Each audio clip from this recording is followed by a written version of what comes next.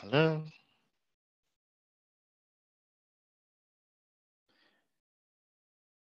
Hi.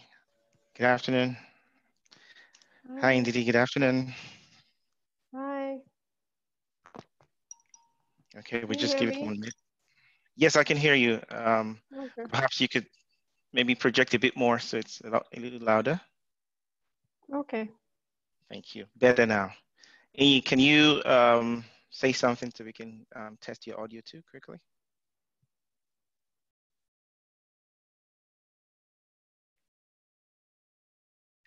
Iyin, can you hear us?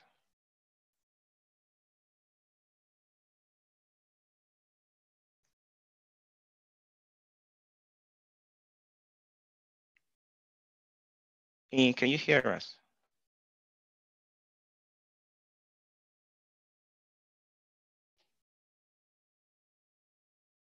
Hello, Iyin.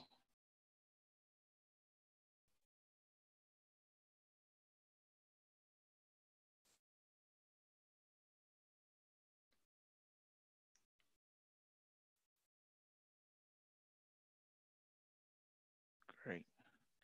All right. Can everyone hear us? I think, all right, in the chat box we can, okay, loud and clear, great. Iyin, can you just confirm so we can go ahead that you can hear us and that your volume is, your sound is good?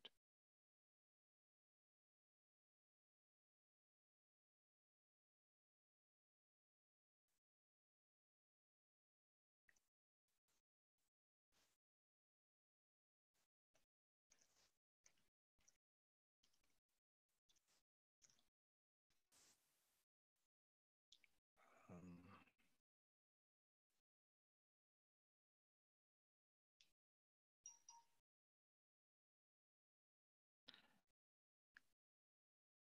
okay.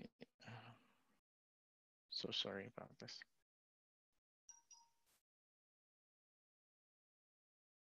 Yes. Okay, we're just going to go ahead by way of and start. Hopefully, you can confirm to us, please, that you can Yes, hear I'm and that. here. Oh, I'm here. great, Yeah, we're good. Thank you. great. Okay. Good afternoon, everyone, and welcome to the Business Ideas Hub business webinar titled "Launching and Scaling in Today's Business Environment." Thank you for taking out the time to join us. This webinar is organized by the Business Ideas Hub, a group of budding and a group for budding and established entrepreneurs under the community group initiative of the Covenant Nation. For more information about our community groups, please log on to www.insightsforliving.org to learn more. I am Edmond Idokoko, a member of the Business Ideas Community Group, and I'll be moderating this session. Today, we're privileged to have two business experts with us, Ndidi Nwuneli and Iyin Aboyeji. They'll be answering questions submitted by all of us and sharing from their wealth of experience. So get your notebooks, get your pens, find a comfortable place to sit, and let's prepare to learn. Please note that if you were unable to register, this webinar is being broadcasted live on our YouTube channel, on MixLR, and also on insightsforliving.org/radio. So you could join and join the class and learn from us. Okay, so we're going to move on quickly to our panelists, and we're going to quickly ask you to introduce yourself, starting with Ndidi, and just give us some, take a minute or two to give us a bit about your background. And we will move on from Ndidi to Iyin. Ndidi, over to you. Thank you very much.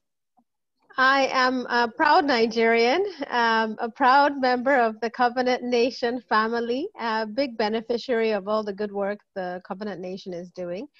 In my professional capacity, I am the managing partner and co-founder of Sahel Consulting, which works across Africa, transforming the agriculture and food landscape. I'm the chair of nourishingafrica.com. It's a new digital business that we've just launched in the midst of COVID, envisaged as a hub for 1 million entrepreneurs in the food and agriculture landscape.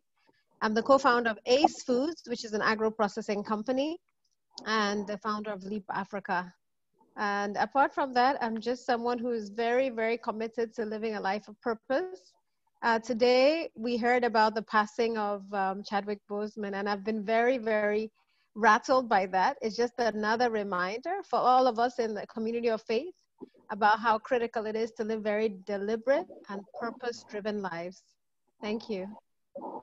Thank you so much, Ndidi. Iyin, over to you. Sure. My name is Iyin Aboyeji. Most people call me E. I am currently General for Africa's Future. We're a people-powered innovation fund that supports innovators who are turning our continent's biggest challenges into global business opportunities. Prior to the fund, I helped co-found and lead two of the continent's largest technology companies, Andela, which was focused on helping young people who were interested in a career in software to get jobs with global technology companies around the world, and Flutterwave, which is connecting local and global businesses to Africans and vice versa by providing global payment platforms and options.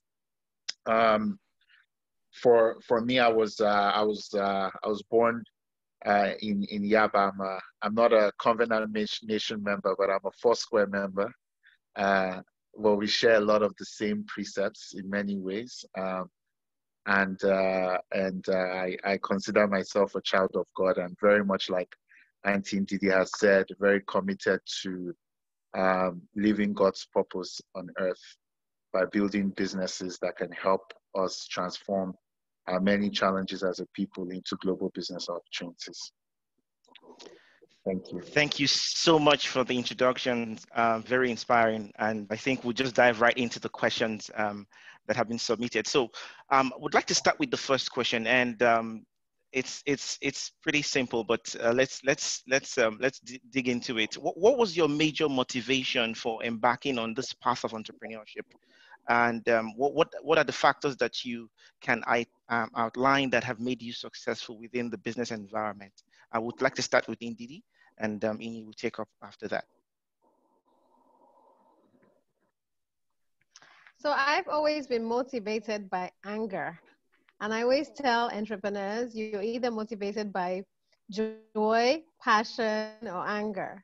And for me, my motivation, basically seeing problems in my society that upset me and trying to do something about it. And I believe God opens our eyes to see things and stirs up within us burdens and emotions. And if we're sensitive to his spirit, we can detect what he's telling us at any point. And so for the last 12 years, I've really been focused on the food and agricultural landscape because I was really angry about the fact that even though we're naturally endowed for agricultural excellence as a continent, we remain net importers of food, and 30% of our children are stunted. Food is expensive in this part of the world. The average family cannot enjoy 3 square meals a day, and that made me angry because it's unacceptable. And so I've devoted the last 12 years to working to address food insecurity by creating business models that solve these issues. So Ace Foods is a for-profit business. We source from 10,000 farmers. We process for the local market. And we have proven through our small business that you can source locally and produce high quality food that rivals food anywhere else in the world. Today, Ace Foods actually exports to South Africa and to Europe. And we have customers who are partnering with us across Nigeria and across the world. And that's just one example of what is possible in our ecosystem. And then in terms of when I look back at my career over the last 25 years, he called me Auntie Ndidi. I've been around for a while, 25 years. I would say there are three key issues or three attributes. The first is really being grounded in what God has called me to do, being obedient to his leaning. When we decided to go into agriculture, a lot of people thought we were crazy. And if we were listening to the world, we wouldn't go into the sector. But we decided to listen to God. So just being very clear about being obedient to God's leaning and, forgetting what the world says. Now everybody says we're so strategic, but at the time they said 2 Harvard graduates, you could be making millions of dollars. Why would you start a business and be earning 50,000 naira a month? It doesn't make sense.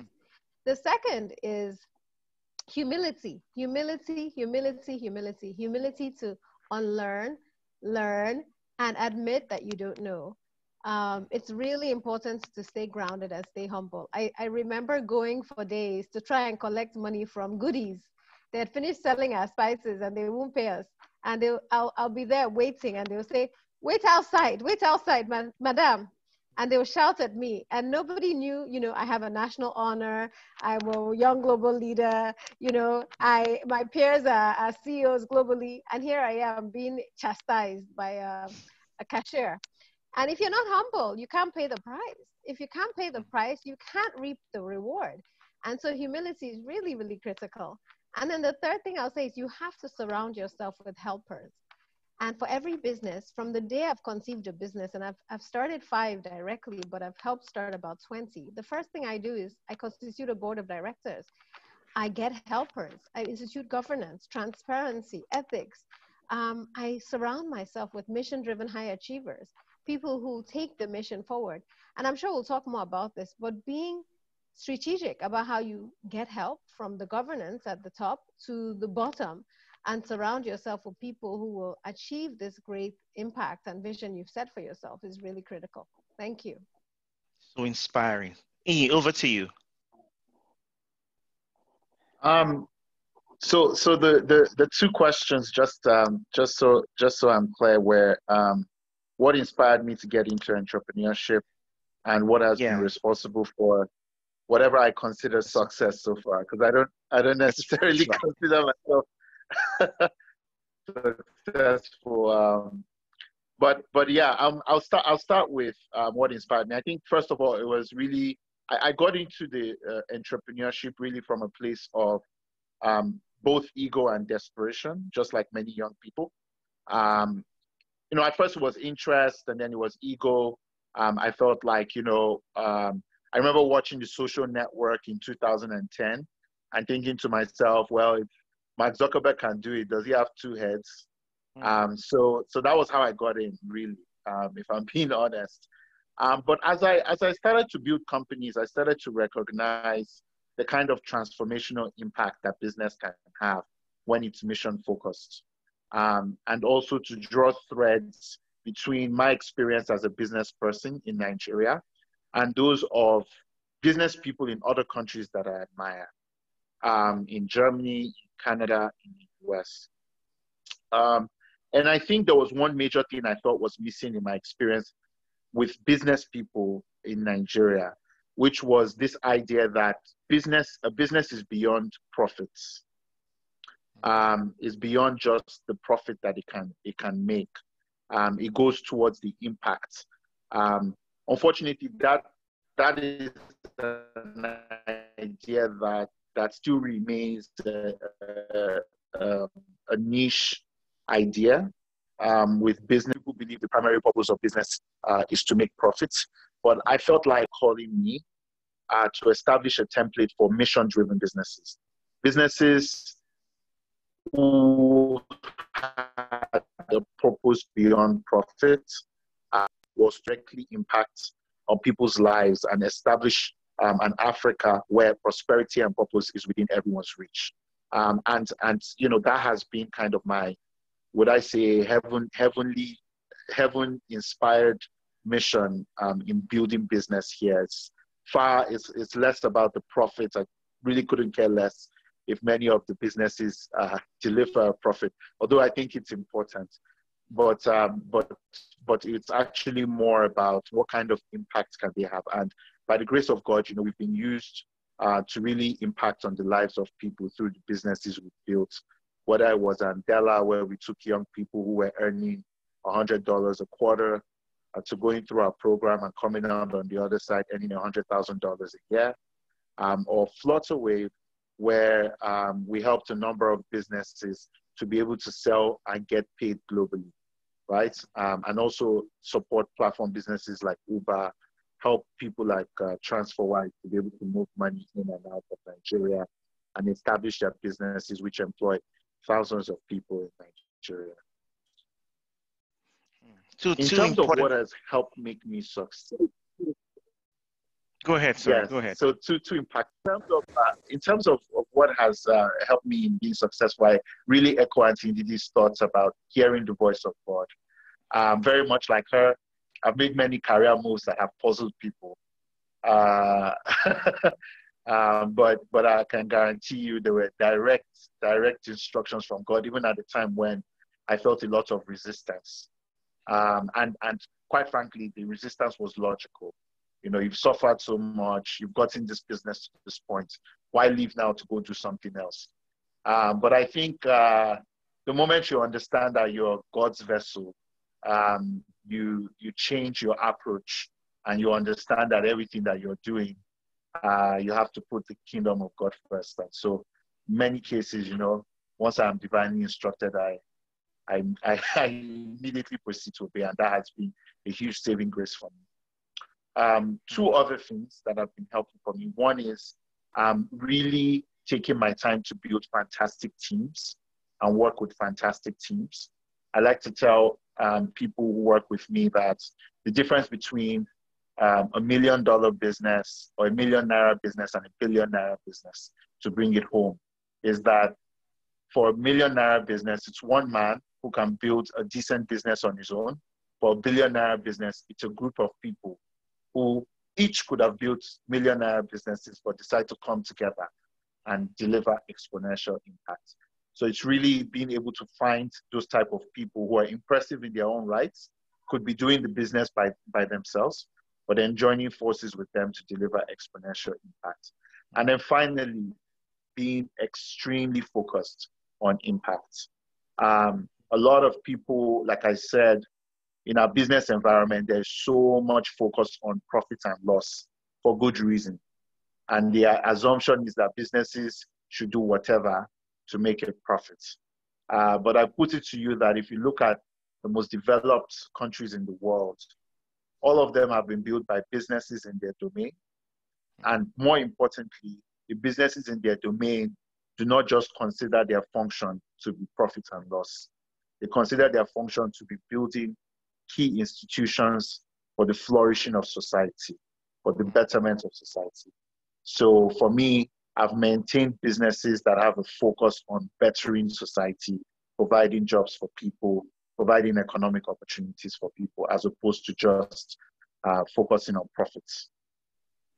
Wow, these are very inspiring explanations from both of you. And I mean, certain things resonate between both of you. Mike Murdoch put it this way. He said, whatever irks you is an indication of what you're created to solve. And like Ndidi said, you know, she was angry at, you know, why we had so much and why we have so much in Nigeria, and why, you know, we still are living in lack and wallowing in poverty.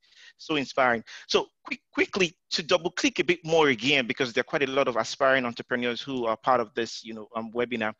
Let's talk a bit more about ideas. You know, developing an idea that works poses a challenge to quite a lot of aspiring entrepreneurs today. Can you tell us a bit from your experience how you arrived at the ideas you implemented to succeed? How did you? I mean, did you just wake up one morning and, you know, you just knew what to do, or, you know, did you search your environment to know what the needs were? How did you go about, you know, developing that idea? Let's take Ndidi first. Okay, so as you know, I'm a serial social entrepreneur, and with each idea, I've really been motivated by, as I said, anger. I'll actually share a model. So I've written two books. One is called Social Innovation in Africa, Practical Guide for Scaling Impact. And the one that I'm launching this year is called Food Entrepreneurs in Africa, Building Resilient Agriculture Businesses. And this model about how to basically identify and then scale, I think is relevant to any sector. So there are 7 or 6 key components of your approach. The first one is that your business model has to be demand driven with measurable value addition. This underscores what E was just talking about. You have to be solving a problem. People have to understand or be willing to pay something for addressing that problem. Or if it's a social enterprise, at least you have to find a funder who's willing to subsidize it. But there has to be measurable value addition. And a lot of us create businesses. I have so many young women who I mentor who say, I make cakes or I make clothing. And I'm like, okay, some of your friends will buy it, but do you have hundreds of people, thousands of people? Is it differentiated enough that it can reach millions with impact? The second is that it has to be low cost. I'm not saying low value, I'm saying low cost. Means you have to strip out all the excesses in this value that you're creating so that you have efficient and effective operations to deliver value for money. Especially in this COVID area, people are not going to be willing to just pay because it's from you. The third is that it has to be simple and compelling with a very compelling brand story. Many of us don't know how to package and tell our stories. He has done a fantastic job of positioning himself, building himself, but every entrepreneur, and we see examples in our environment, somebody like Tara has done a very good job. Mo Abudu has done a fantastic job. You're basically building a brand story around yourself. But even if you don't want to be the brand ambassador, you put your story out there and you tell that story in a compelling way. The fourth is that you have to build resilience into your DNA from day one. COVID-19 is one shock, but there's so many other shocks. Climate change in the agriculture sector, many, many shocks. DNA, resilience, it means how do you withstand shocks, and how does your business model withstand shocks? Number 5 is that it has to engage the community and shape the ecosystem from day one. We don't, we all talked about all the Al-Qaeda businesses that had to rethink their business models when Lagos State changed policy. There's no business that is not affected by policy, whether you're in tech, whether you're in agriculture, whether you're in the furniture industry, whether you're in the health and education sector, you have to get involved in shaping policy, and your business has to be relevant. So many of us start these businesses without even looking to the policy environment and how it affects us. And then the final one is that it has to leverage technology and innovation. There's no business today that can be started without leveraging technology and innovation, either through how you deliver your product or service, how you engage with your customers, how you manage your operations. And I've interviewed 80 entrepreneurs across Africa who are scaling and who have built successful businesses, and all of these 6 resonate with them. And so that's the model I subscribe to. That's what I've learned from others, and that's what has worked for me. Thank you. Thank you so much. Iyin, what's your thought on the ideas? Yeah, I mean, so when I was much earlier in my career, I put a lot of stock on ideas. And I must be honest with you, it didn't quite work out well. I remember my very first startup was called bookneto.com. I started it while I was in school. And the idea was I was going to replace our learning management system. I had identified a problem I thought I could solve. And I had an idea of how to fix it. But I didn't think about a lot of other important things. And as I evolved as an entrepreneur, I've come about a simple formula of some sort. A lot of it very much aligned with what Auntie Ndidi just said, but very focused about how to build new businesses. And it really just starts with identifying somebody with a problem, right? So identifying one person or one institution that has a specific problem, and then trying to solve that person's problem exclusively, right? And then thinking carefully about what it would take for you to find other people like this person or institution whose problems you've solved, and then sell them the exact same solution. Because if one person has a problem, right, there are other people like them who probably have the same problem. And then you can solve their problem. So that has been my process over the last 5 years, so to speak.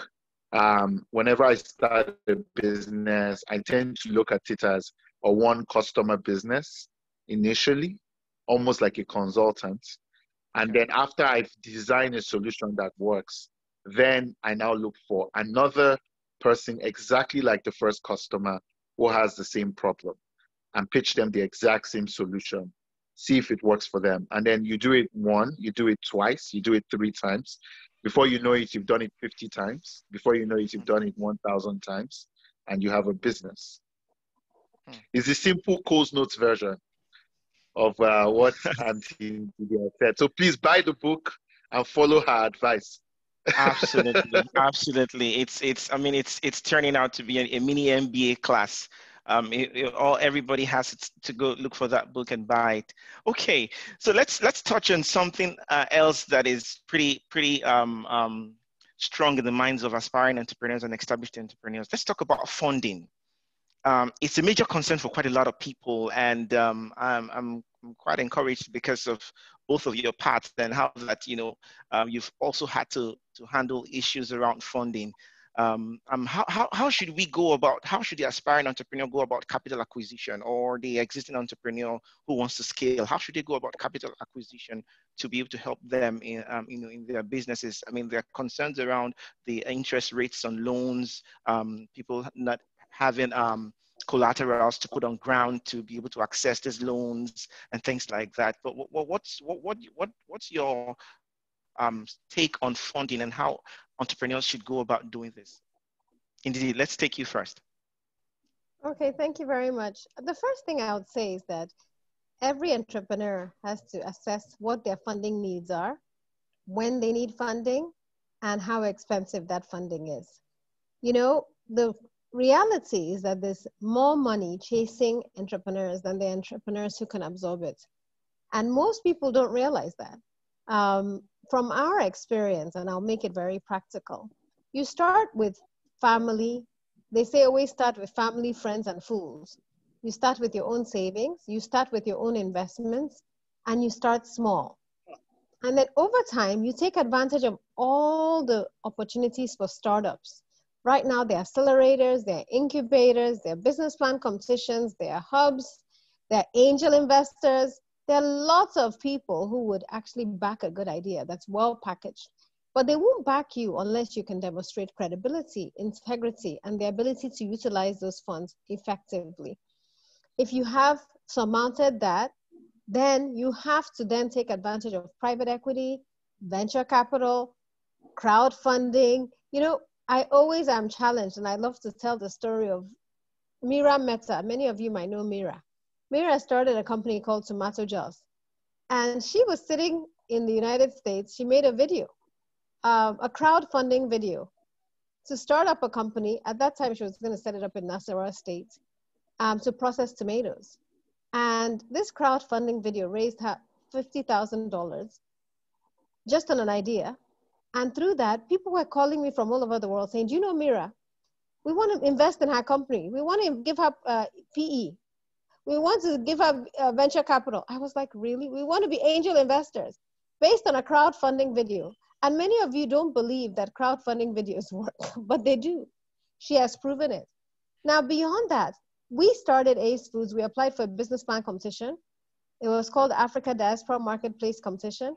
Since then, we've also gotten funding from the Africa Enterprise Challenge Fund, from Innovations Against Poverty, and these have helped us cushion a lot of the growing pains with companies.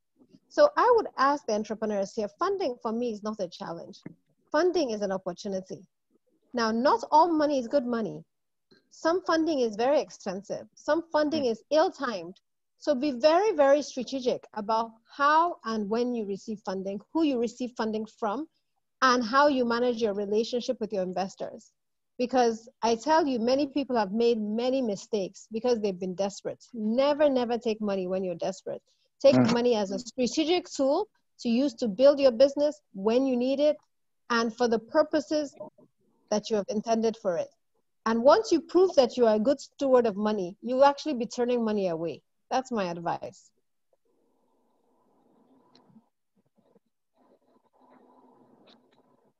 Hello? Hello? I don't know if we've lost Iyin. Go ahead, Iyin. I know you have a lot of experience with fundraising.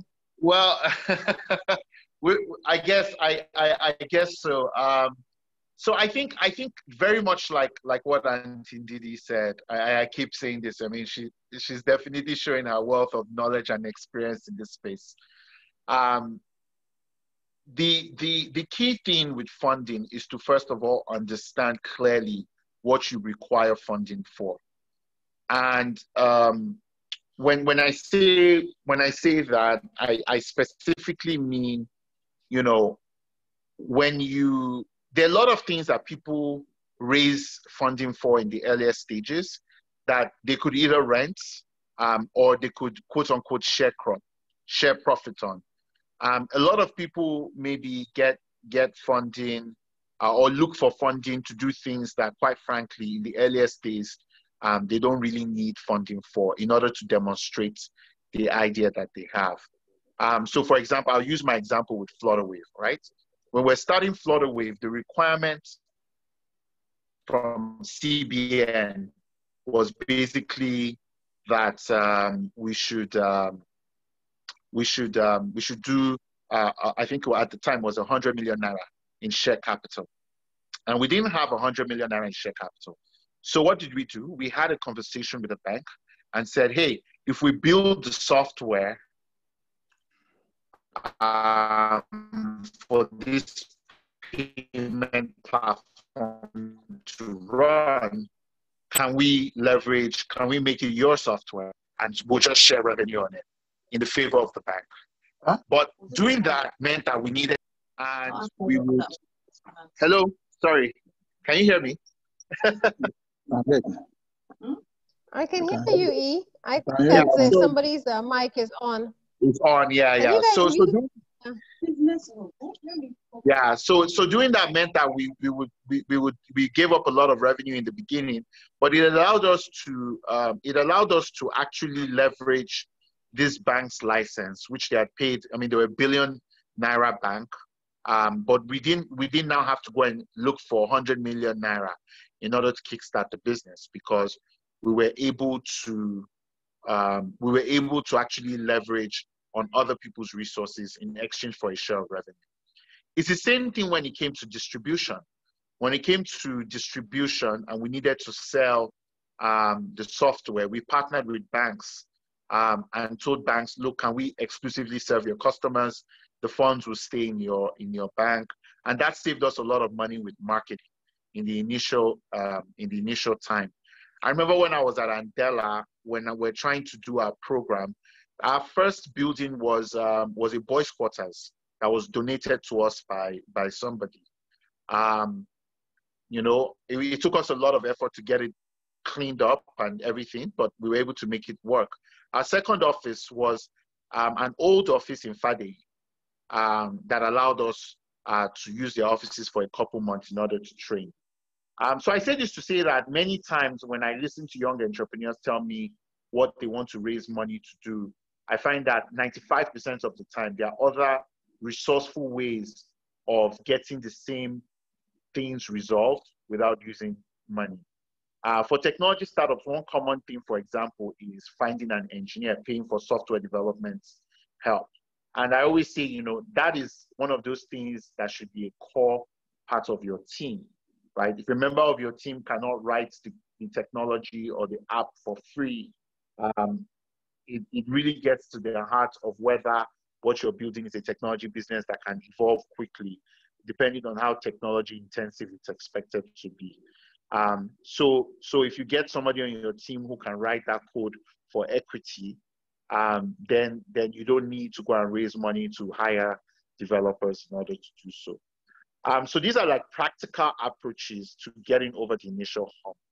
The second thing I like to remind people about funding is that business people, investors, even myself, we rarely fund ideas. Very, very rarely. For me, even in my own, even as quote unquote big as I am, whenever I'm building a new project, I still have to use my own money to validate that the idea is working before I will be taken seriously by any investor. Except for a very few number of people who have the gift of additional gab, so to speak, it's very rare that you just get funded on the basis of an idea. You have to be very focused on execution so that you can show some results, right? And it's those results that then open up the gateway of funding to you. So again, back to my first point, think very, very carefully and resourcefully about how you would fund what I would call your pilots. How would you fund a demonstration of the fact that this is doable, right? Then the final thing I would say when it comes to funding is very much like Auntie Ndidi said, is integrity. Everybody is starts off the same way when it comes to this fundraising business, which is you have no contacts, you have nobody to necessarily fund you. You might come upon a few people who might be willing to take a chance on you, but it's really down to those people, and that will be after you get a lot of no's. However, when you now get that yes, what do you do with the yes? It's a very important question. One of the defining experiences that I've had, and a lot of people might not actually know this, but it's one of the reasons why a lot of people feel comfortable funding me again and again and again. It was when I was starting out with Andela. So before Andela, we had this company called Fora. And what we were doing at Fora was we're selling e-learning courses to working professionals. It was a completely different business. But the business it was okay, but it wasn't necessarily doing super well. It wasn't like a high growth business. Now, I was within my rights to say, oh, look, this investment that we did together did not work. So I'm leaving to go and start Andela, which was a completely different business from what we were doing. But against my better judgment, to be very honest, I didn't do that, right? I decided that I was going to pull along with me investors from Andela.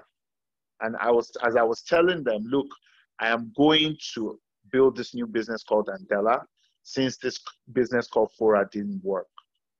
Please, can you, if you want, you can double down in this new company, but this is the portion of the company that I've been given, and this is your portion for my shares.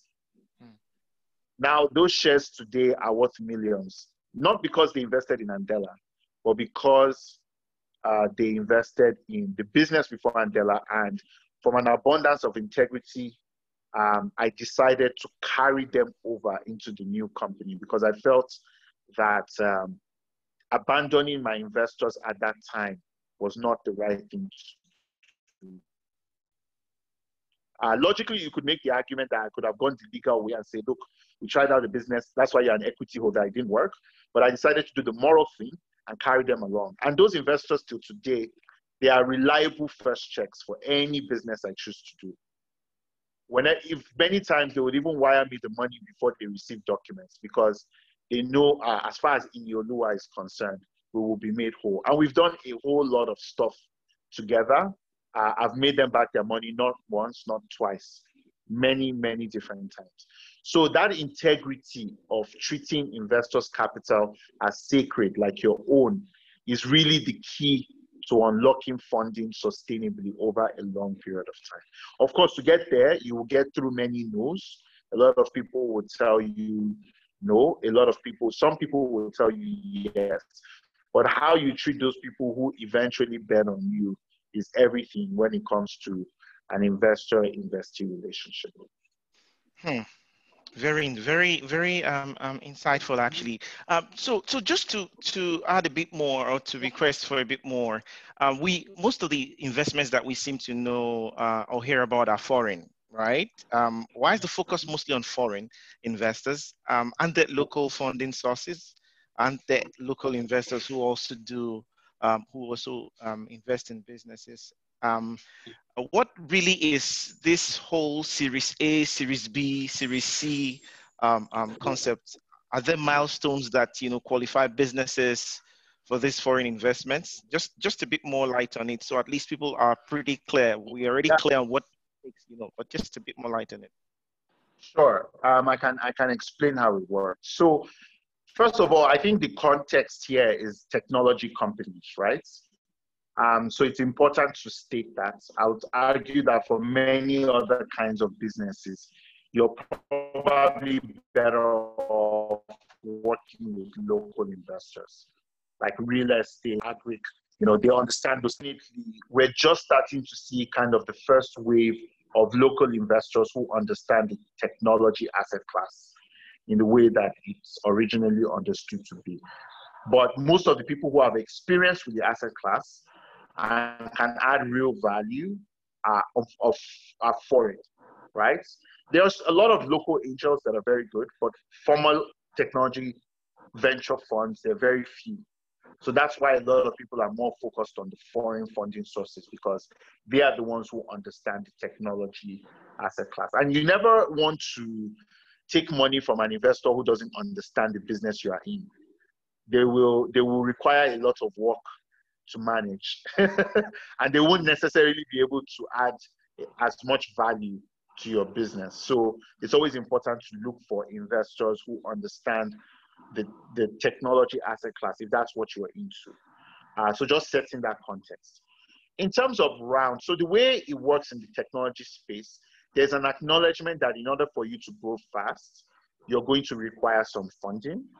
And because technology growth is geometric, I don't know how many of us studied math in school, but there's geometric progression and there is arithmetic progression, right? Arithmetic progression is 1 plus 1 plus 1 plus 1. Geometric progression is 1 times 1. You understand what I'm saying? Right. Technology is geometric in the sense that, you know, is really a 2 times 2 times 2 times, you know what I mean? 2 times 4 times 6 times 8 times, you understand what I'm saying? So it's very geometric. It grows very fast. Because it grows very fast, it requires a significant amount of funding upfront, because the ultimate goal is that it's in the mass that you're able to get the value, so to speak. So if, for example, we use a church, if I wanted to VC fund a church, right? I want a church that will grow from 2 members to 8 members to 64 members to 126 members every Sunday. You are adding, just to use a more practical example, as opposed to a church that is growing, you know, 1, 2 members, 4 members, 5 members, 6 members, like that, right? So because of that, if you're going to be growing members geometrically every Sunday, it wouldn't make sense for you to start in somebody's living room past a certain point, right? You would want to build a big stadium, because in 4 Sundays, you are going to need, you understand what I'm trying to say? So just so that you can picture why people raise money. It's not because they are, you know, a lot of people have this misconception that people raise money because they are eating inside. It's really not true. You know, it's because you're growing so fast, you need to make provision for the growth that you're expected to experience.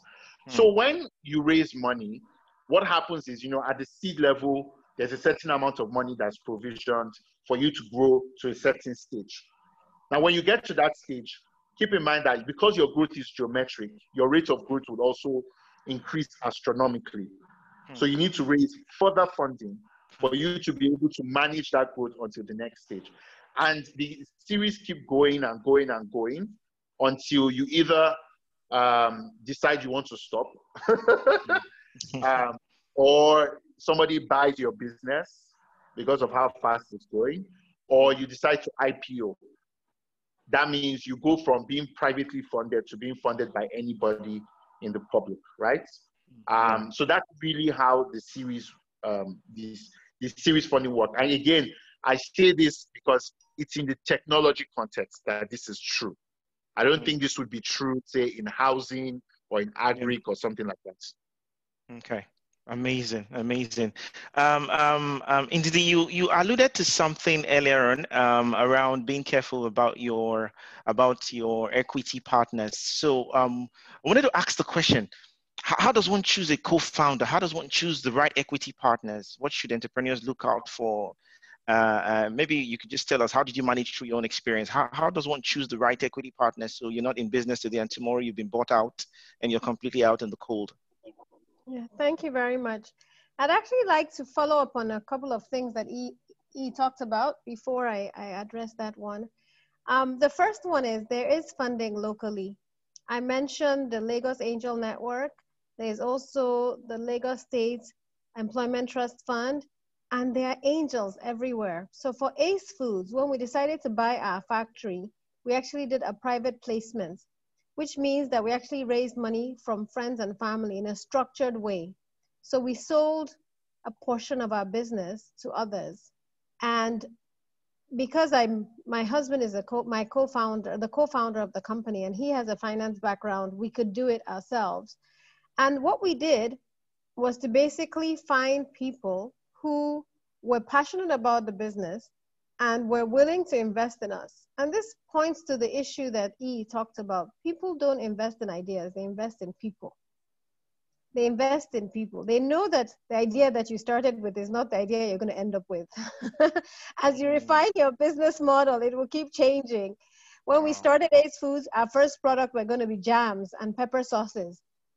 We actually won the business plan competition based on our jams and pepper sauces. Today, we don't produce either jams or pepper sauces. Our biggest product mixes are spices and seasonings. And people invested in us because they believe that we're people of integrity, people who will reinvent themselves, people who will respond to the changing times, people who will evolve. And that by putting their money in us, they could trust us. Now, as you're also investigating in the Nigerian context who you should take money from, whether it's your uncle or brother, sister, you structure it, meaning you have a formal contract. You agree on the terms of the engagement.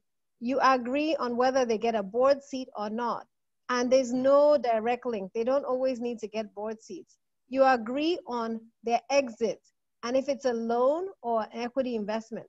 Many people take these things for granted. They say, oh, it's my uncle. I've known him for a long time. I'll give him 50% of my company for 2 million naira. What is the value of your company? How do you know that 50% is worth 2 million naira? So I've heard horror stories from people who have taken these things for granted. And then they take on very, very bad investors. And in one case, this investor actually has taken over my friend's company. And the investor is a thug in a suit. Because when you hear about the investor, you don't realize that the person is like, celebrated in society, but is actually a thug. And so the challenge for us is, how are you structuring every aspect of your business? What systems and structures have you put in place to value your business? And in that sense, debt or equity, you have to value them. Some types of investments, as I said, are expensive. People have been approaching us to invest in our company, and we've been like, no, for now, we don't want any equity investors, because we feel like debt is going to be a cheaper option for us now than equity. So you have to actually look at consider your options. And the most important thing in picking investors is values of integrity. Values. Is the person committed to helping you grow? Are they in this for the right reason? How desperately do they need the money they're giving you? If they need that money, please don't take it from them. Because you need patient capital. Patient capital is people who are willing to wait. And in our case, it was patient capital. So they can give you the money, and for the next 10 years, that money they don't need it to eat or to pay their rent. And then you have to report. So on a quarterly basis, we send them reports on how the business is doing. Where dividends are available, we give them dividends. So I think it's really important you manage those relationships, because those are the people who will be with you in the next business. They will be with you. They'll be the ones talking you up. They'll be the ones screaming at the rooftops about how committed and how capable you are. And I just feel like some of us are too casual about our valuations and too casual about who we surround ourselves with. And we take it for granted that, there's a difference between business is business, family is family, friends are friends. And everything has to be documented. If it is not documented, it did not happen. That's a rule. Every organization that I work in, if it wasn't recorded, it didn't happen. If it wasn't documented, it didn't happen. So keep that at the back of your mind. Wow, That's so insightful. If it wasn't documented, it didn't happen. Okay, let's take one more question and then we move towards the questions that have to do more with scaling. We observed the trend amongst entrepreneurs giving preference to company registration, overseas, I mean like Delaware, rather than locally. What benefits are accruable for registrations done overseas as against locally? Why do you think this is a is a growing trend? And you do want to take that first and let Sure, Ndidi sure. conclude. Again, I feel like this is very, very specific to the technology industry. Okay. And it's also specific to its own funding sources. So, Okay. like I said, there are a few organizations that can fund a technology business locally or understand the asset class. Okay. And so if you're an entrepreneur and you want to build a business, that is going to be looked upon favorably by funding sources in markets where that asset class is understood, it makes sense for you to incorporate in Delaware. Okay. And so that's why entrepreneurs do it. In fact, to be very specific, people do it primarily because their first funding is coming from an investor who insists that they do so. Okay. Do you understand what I'm trying to say? So it's a very specific kind of situation with the tech industry where US investors, by virtue of their, fortunately or unfortunately, by virtue of their charters, we call it the LPA agreement, they're not allowed to invest outside of the US because they're taking money from US venture funds, and US, that the US doesn't allow them to invest in companies outside of the US. Also, I mean, but the long-term benefits, like you asked, the US is the deepest pool of capital in the world. So you obviously have that kind of access to capital. Also, I think if you're an honest entrepreneur, it is also one of the most difficult places to be a compliant business person because they don't play with their laws. You can get arrested for doing things in a funny way. So surviving in an environment like that shows investors from all over the world that you have nothing to hide. And then obviously there are certain ease of doing business elements to it. I mean, you can incorporate, if you tell me today you want to incorporate a Delaware company, if you're willing to pay the right price, which is not more than $2,000, I can have one ready for you by 5 o'clock today. Wow. Which is not the case with many other jurisdictions around the world. So I think that's what some people are looking at when they make that decision to invest in, to go incorporate their companies in Delaware. Okay. Did any take from you? Yes. I would actually say that for my industry, you should not incorporate in Delaware. If you're in the agriculture and food sector and the real sector, please stay away from the US. As someone who pays taxes in the US, I can tell you that, like E said, the compliance level is extremely high. The tax authorities will find you till the end of the earth. And, the requirements are very, very high. I think in the Nigerian context, you have, a lot more concessions for startups in this environment. Our tax regime is strict, and we do have multiple taxation in Nigeria, but if you add up all the taxes, it's still less than what you'll be paying in America. Corporate tax in America is quite high, and employee, payee, what we call payee in Nigeria, employee tax is about 30%, 30 to 40%. Nigerians, compliant Nigerians, if you add everything, it's about 16%. So I'm just saying, let's think through what your business model is, what makes sense for you from an investor perspective. But if you're in the real sector in Nigeria, I think it makes sense to incorporate in Nigeria. Great, thank you so much. All right, so let's look a bit more into the questions that have to do with established entrepreneurs who want to scale. And now there's a question that talks about how does a company get listed on an exchange, whether locally or offshore? What steps should be taken to nurture the company to that point? At what point does a company qualify to be listed, on the exchange? Just so that those who have that as a long-term strategy, know what to do and how they should be preparing, towards moving their company to that stage. Ndidi, you want to take it up first? Sure. So I have not listed any companies on the exchange, but I've sat on boards of companies that are listed. I sit on the board of Nigerian Breweries. I used to sit on the board of Nestle and Cornerstone Insurance. And I'd say for starters, as an entrepreneur, you have to be ready to be exposed in ways you never imagined if you're going to be listed.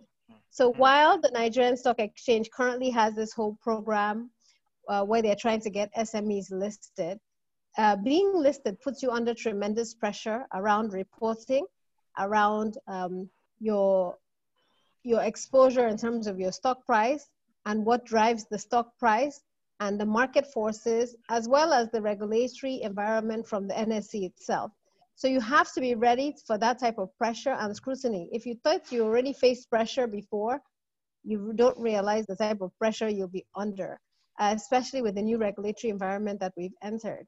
That said, it's a good way to raise funding, right? If you feel like your company is big enough that you do want to go and raise external funding, it's a good way to do that. But there's tremendous pressure, and then you're going to need to put in place a lot of systems and structures that ordinarily you would not imagine, even in terms of who's on your board, your company secretary. To be a board member for these listed companies, I've had to take tests. Many of you will not know. I actually have written books on governance and boards, but I actually had to go and study for those tests because people fail. Wow. People fail the test. You have to, as a board member, you have to be, you have to be one step ahead of it. So I would say in the Nigerian context, look at it, but do talk to companies that have listed and try to understand their experiences. There are other ways to raise external funding without listing. Listing is a good option, and actually the stock exchange welcomes it right now. So if you go on their website, you'll see the whole initiative they have for SMEs that enables them to list. But I'll talk to Iyin. Maybe he has a listed company that he can share. Iyin, can you tell us a bit more? Well, okay. I mean, just there are kind of two elements to it, in my opinion. First of all is, do you look like a listed company? And then the second thing is really kind of the specific processes that you have to take to be listed. For generally speaking, I mean, I also have not listed a company. However, I've helped some companies list, or advise some companies that are listed, and I also sit on the board of a listed company in Nigeria. So I've been able to kind of see how it works from behind the scenes. I think the first, and also I have both companies that I found that have considered listing at some point, and it may be in one or two of their plans at some point in the future. So I've started on board meetings where this is a priority for the management. So I mean, so the first thing is really, does your company look like a listed company, right? So the first key thing is what we call your revenues have to be extremely predictable. I apologize, sorry.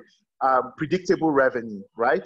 So like, what does your predictable revenue look like? So because listed companies don't really have a lot of room for, they don't have a lot of room for like variance, so to speak. You can't just be spiking up and down. There's a level of predictability you have to have in your revenues for you to be considered listed. Then your executive team, are they people who have had experience? Because just like Ndidi mentioned, you're going to have to report things a specific way, manage things a specific way. You have to have very clear processes. You have to look a certain way to be listed in terms of your executive team, particularly your CFO, right? It has to be somebody who has that experience of reporting for a listed company. This is extremely important. The third element of that is really thinking carefully about the interest of your investors, right? So obviously, the reason why people list is because they want to raise external capital. But nowadays, that's less the reason. Usually it's because they want to provide liquidity to your investors and to your employees. There are certain kinds of investors who have a huge leg up when it comes to preparing companies for listing. And you probably want to get those type of investors as close to the finish line as possible, right? So, the likes of TPG are very well versed in helping companies list. The likes of Helios have done a really good job of helping companies who want to list. So you want to think carefully about bringing on those type of investors to kind of help you and beat you up into the shape where it makes sense for you to list. And then obviously you have to identify the process itself is fairly long-winded and it will take some time. But what happens typically is that, first of all, you have to determine where you want to list. So you can decide you want to list in Nigeria. Like Auntie Ndidi said, the NSE has good programs, but there are also other programs that you can leverage. Like there's also there are other programs. It's fine. You should watch it. I have to turn off my videos. Sorry. No, it's okay. It's okay. It's okay.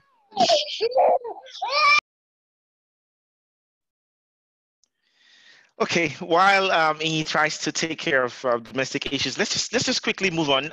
There is another interesting insight when you look into the business climate in Nigeria, and I'd just quickly like to ask you the question, Ndidi. There are very few multi-generational businesses within this environment. When we say multi-generational, you see businesses that are handed over from father to son, son to son, grandson, and things like that. And though our cultural values around family, family is quite strong. We do not see this cascaded into the business environment like we see in other climes, like in Europe, in Asia, and things like that. What do you think is responsible for this trend, and how can we change this narrative where businesses, transcend, those who started them and are handed down, 30, 40, 50 years, as the case may be? What do you think? What are your thoughts on that? Thank you so much for that question. One of the reasons I started Leap Africa was exactly because of this reason. In 1997, as a first-year student at Harvard Business School, I got a magazine in my box that said 100 Indian companies over 100 years old. And I started thinking about Nigeria, even the whole continent of Africa, and I couldn't think of 100 companies that were over 100 years old. And the truth is, most companies globally die with their founders, most. Only 30% of global companies survive until the second generation, and the third generation is even lower. And the reason for that, after we did the research, and we've now written 2 books about it, please go and get those books, entrepreneurs. The first one is called Defying the Odds, Case Studies of Nigerian Companies That Have Survived Generations. And the second one is called Passing the Baton. And these are written by Leap Africa. And I'll type them into the chat box. Now, what did we find? We found that, number one, a lot of entrepreneurs don't think about succession. You have to think about succession the day you start your company. The day you start your company, think about when you're going to step out. And you don't need to step out when you're old and gray. You need to step out when you're tired, when you're bored, when your skills are no longer relevant, or when you're being called by God to do something else, which means you have to have people willing and able to take over from you. Now, many of us don't think about succession. And any successful business has to think about succession from day one, because anything can happen. When I started Leap Africa, 4 years in, my husband got shot and I had to leave the country really suddenly. The board members stepped in to take care of that company. And that's the second thing. Beyond having a succession plan is having a strong board. One of the board members, Dr. Nadu Denloye, actually played a role, started coming into the company 3 days a week for free to stabilize the company. If we did not have that board, Leap Africa would have died. Today, Leap Africa is 18 years old and works in 6 African countries. I don't run it anymore. It's on its 3rd succession, and I sit on the board. I'm not even the board chair. So we have proven that in the Nigerian context, you can build companies that will survive you. If something happened to me today, Leap will continue because I'm no longer running it day to day. And that's what we have to think about, is the first, having a succession plan. Second, having a strong governance structure. Third, putting in place systems and structures that don't revolve around you. Yesterday, E and I were on a conversation, about institutions and building institutions in Nigeria. And I said that why institutions are so weak in Nigeria is because they revolve around individuals. No institution that revolves around an individual will succeed. We need institutions that revolve around a business idea, a business concept. And we need institutions that can, if Ndidi is not there, you know, many of us, and we'll be honest, if we run businesses, that our customers say, if Ndidi is not there, I don't want to deal with you. Where is the Oga? And in my own context, even with my consulting firm, I've made it clear that if you cannot deal with the other senior leadership, then you don't want to do business with us, because I am not going to be on every single project. And now we have an Abuja office, and we've expanded, right?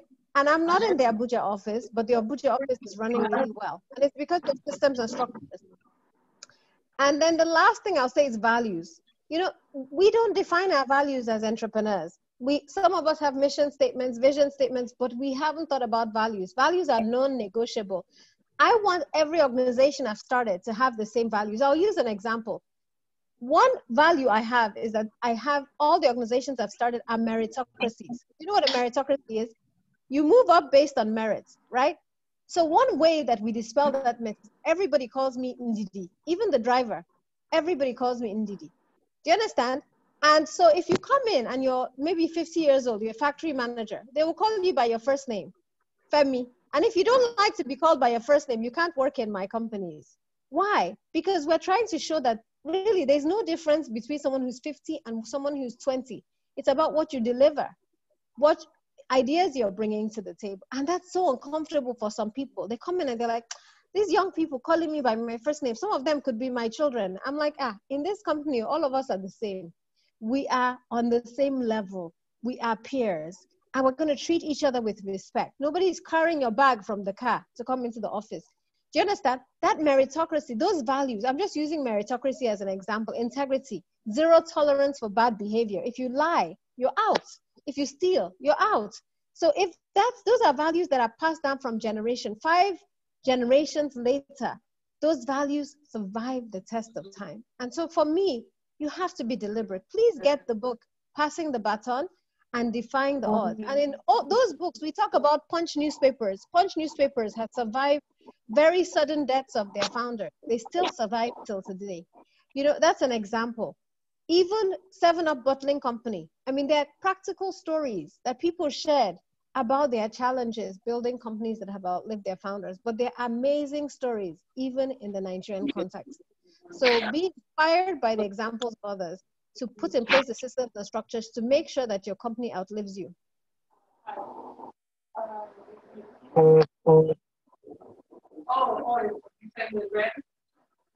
Okay.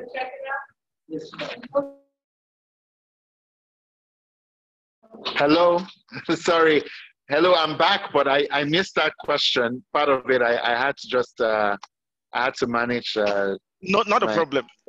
Okay. No, Did you want me to continue where I stopped, or we can just move on if you want, however you want to do it.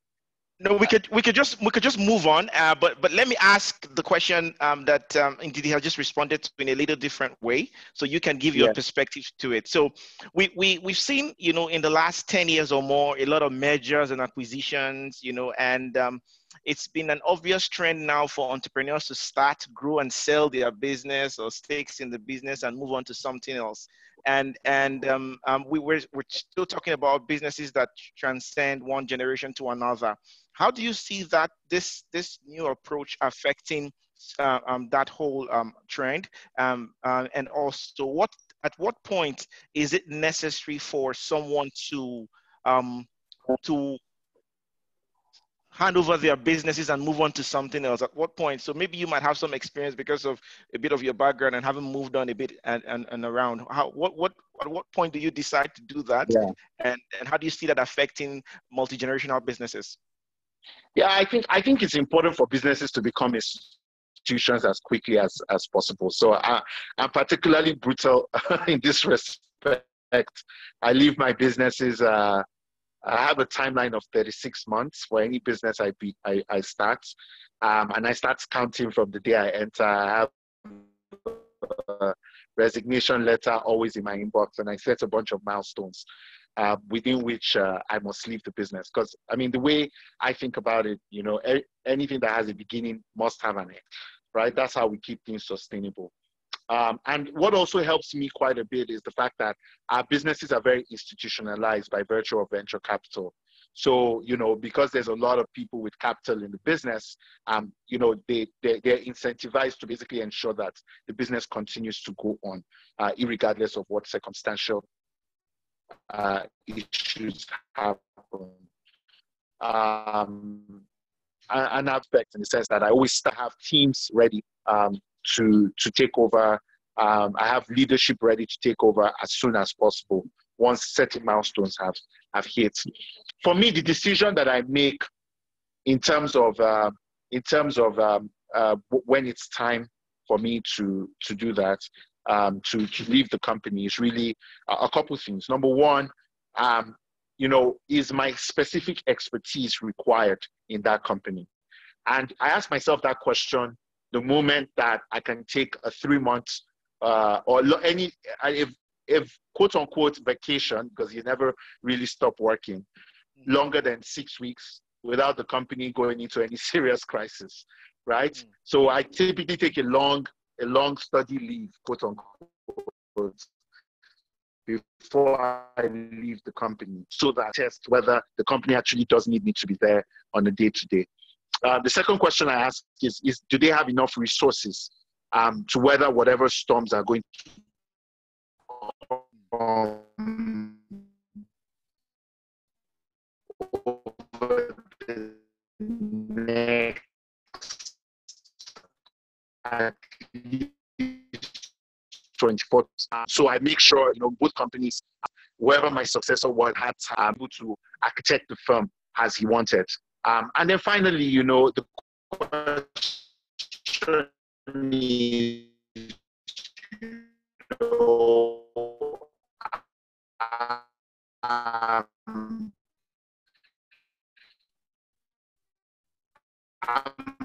my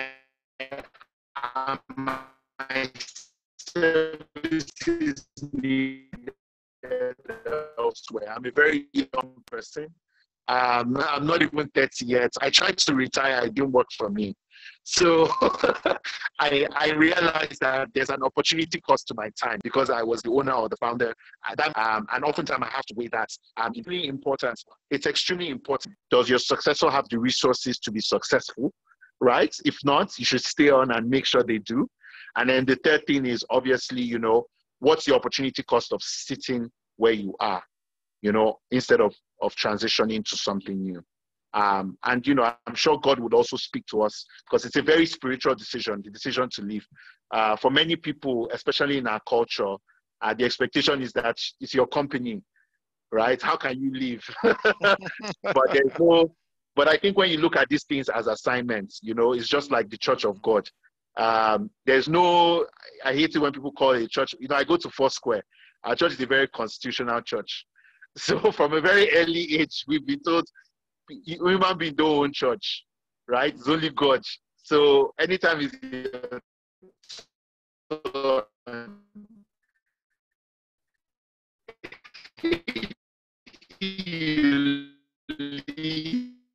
you understand, when you go, some people do it, they have a sense, needs and institutions to remain from generation to generation.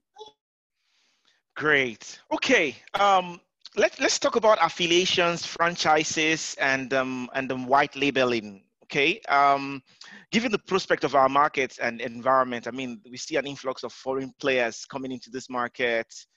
What's your opinion on collaboration, affiliations, and franchises? I mean, yes, we have people who have ideas. We have people who are already in businesses, but there are also opportunities for affiliations, franchises for those who are not in this market, white labeling of products or solutions, as the case may be. What's your opinion about, you know, those approaches for entrepreneurs for launching, you know, as regards entrepreneurs who want to, you know, get into that space? Ndidi? So I would really say it depends on what your motivation is. Remember, we said that you have to come in wanting to solve a problem or to create value. And I would say that people have had mixed experiences with franchises.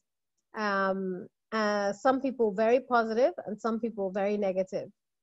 because there's a startup franchise fee you have to pay. And there are quite a few requirements around buying inputs, buying products, buying services, and then obviously profit sharing. And as an entrepreneur, you have to look at the full spectrum. You know, it hurts me. I was reflecting on this the other day, that about 15 years ago, a Stanford professor came to Nigeria and she said, I love Mr. Biggs. Their meat pie is so amazing.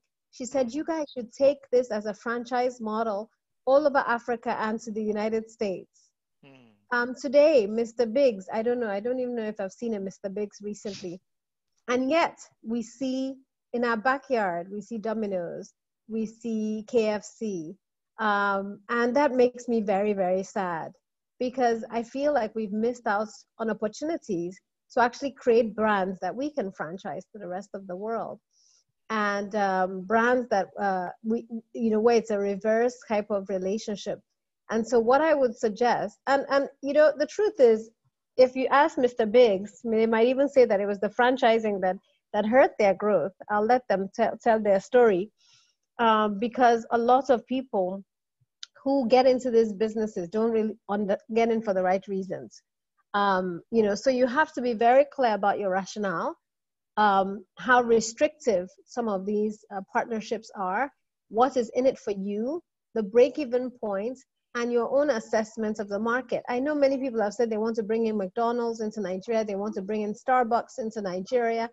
And I often say that you are appealing to 1% of the population who values and understands those brands. Meanwhile, there are vast opportunities for us to displace imports in so many other spectrums. And so I would like us to reframe our mindset and say, what can we source locally that we can provide for this local market? And I think this is a unique time for Nigerian entrepreneurs. So I just tell you a quick story. I mentioned that our business model was supposed to start with jams and pepper sauces, because I used to see Tabasco sauce everywhere. I'd go to restaurants in Lagos and I'd see Tabasco sauce. I don't know if any of you have tasted Tabasco sauce, but it's the most awful thing ever. I hate it, right? And yet we have the best pepper in Nigeria. We have so many types of pepper, red pepper, chili pepper in Nigeria. And I was wondering, why can't we make tomato pepper sauce that we can, export, that we can displace all the restaurants in Nigeria that have Tabasco? And guess what? Yes, restaurants were like, no, we prefer Tabasco. We're not going to buy your pepper sauce. But then we started going to companies and asking them, what is it that you're importing? And they told us spices. So guess what? We shifted from our year 1 strategy to a year 3 strategy. And now we supply spices in bulk, 25 kg sacks, to companies that were importing these spices, who are now sourcing proudly Nigerian products. And during this COVID-19, some of the people who refused to buy from us, who were still importing spices, are now buying from us because the Naira is devalued, they can't clear the products, and we're experiencing significant growth in demand. And so I will challenge every entrepreneur to think locally. What can you source locally? What are we importing that we need to produce here?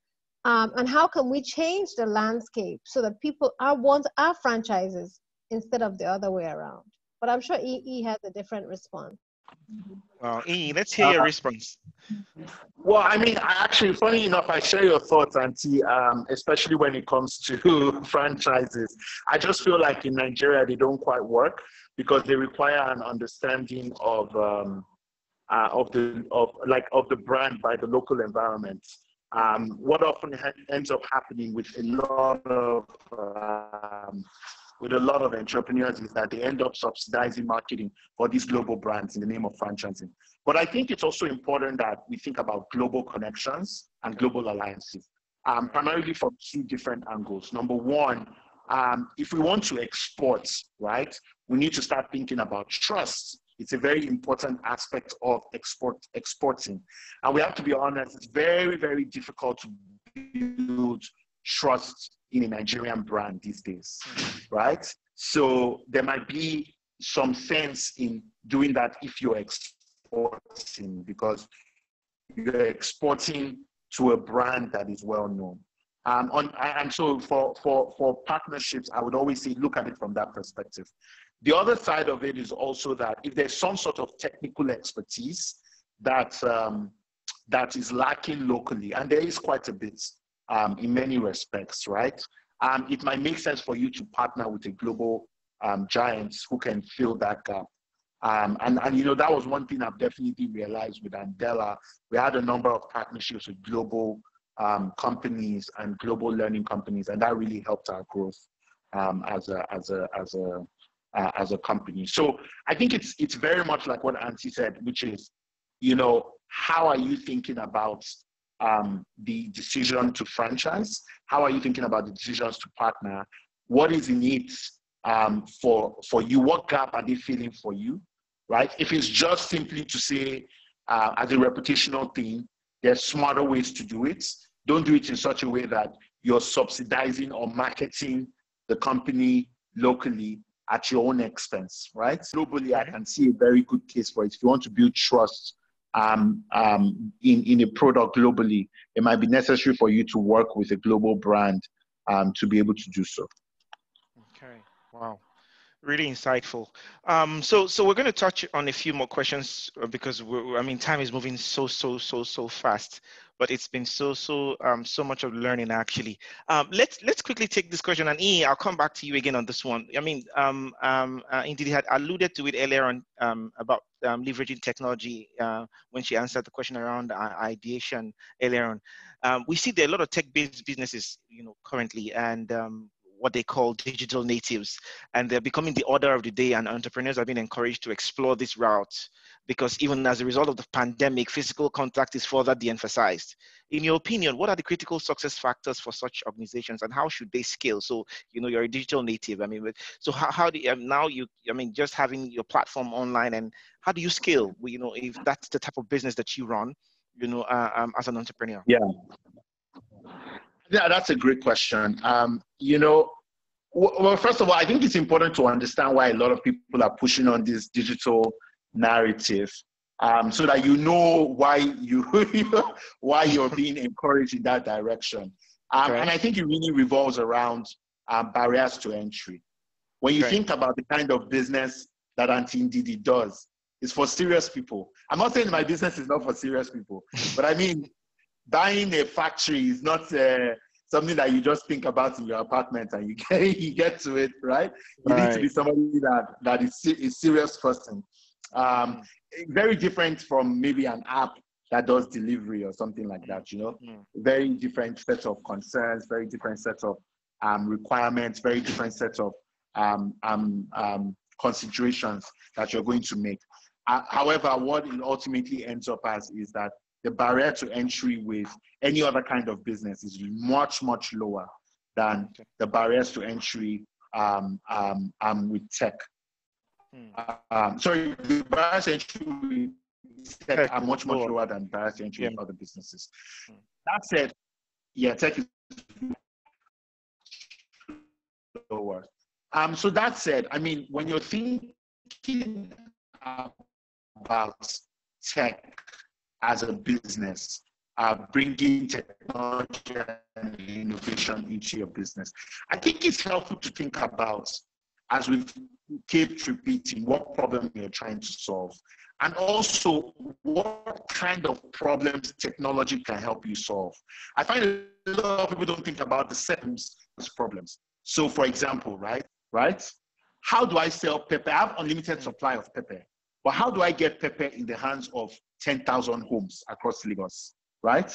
The traditional pepper seller in the market can only sell to people who come to the markets.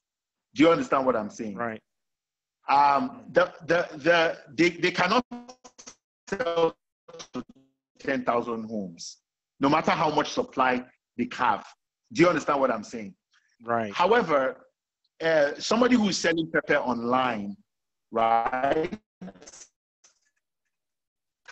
can sell to 10,000 homes because it's simply a function of how many people are able to get on their phone and order the pepper to their house and pay for it.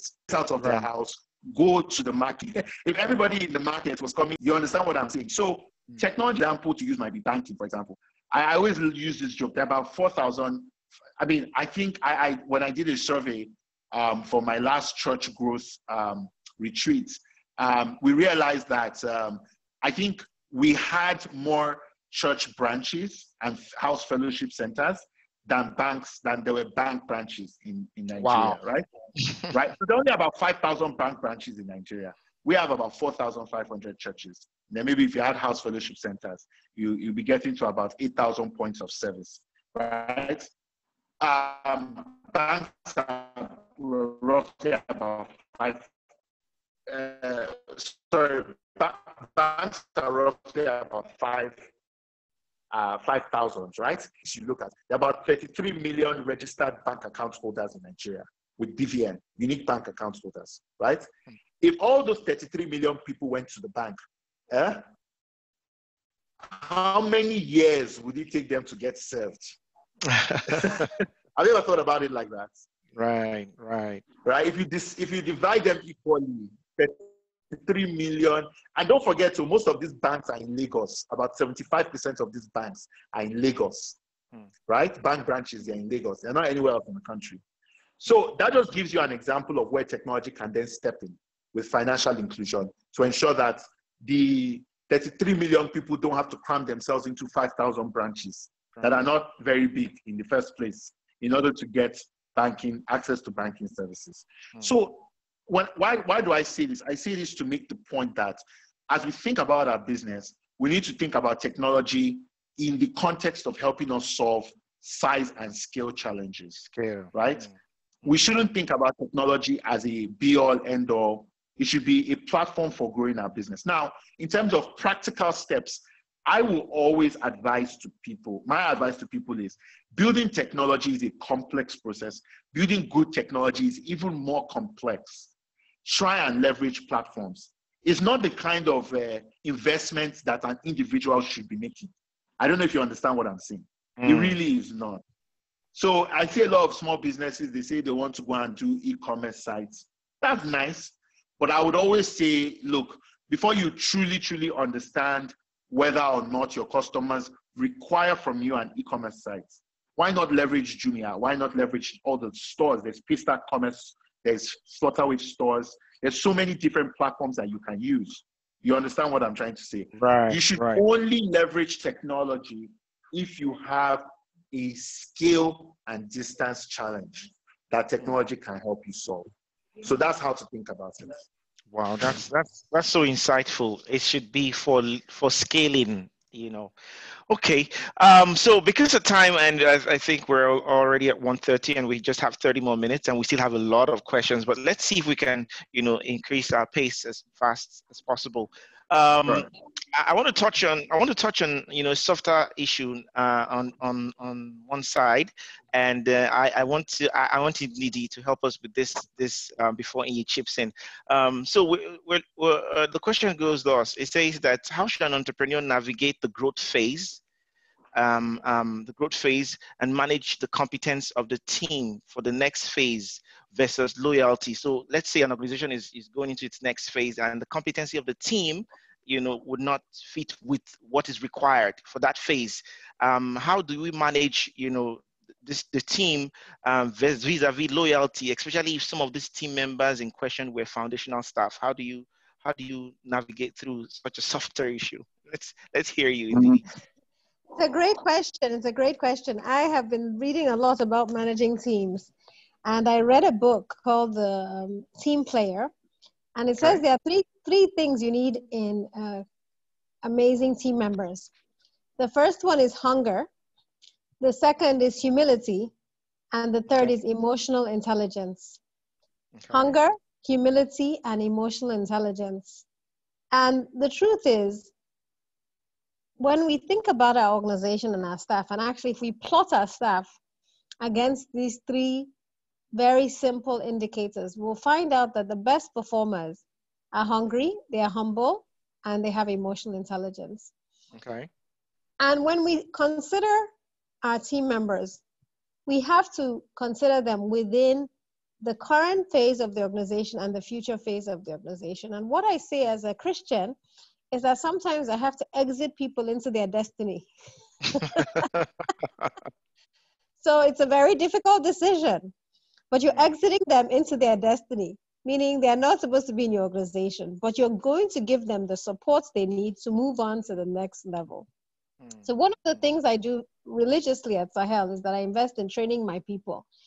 And I'm not just training them for my purposes, I'm training them for their future.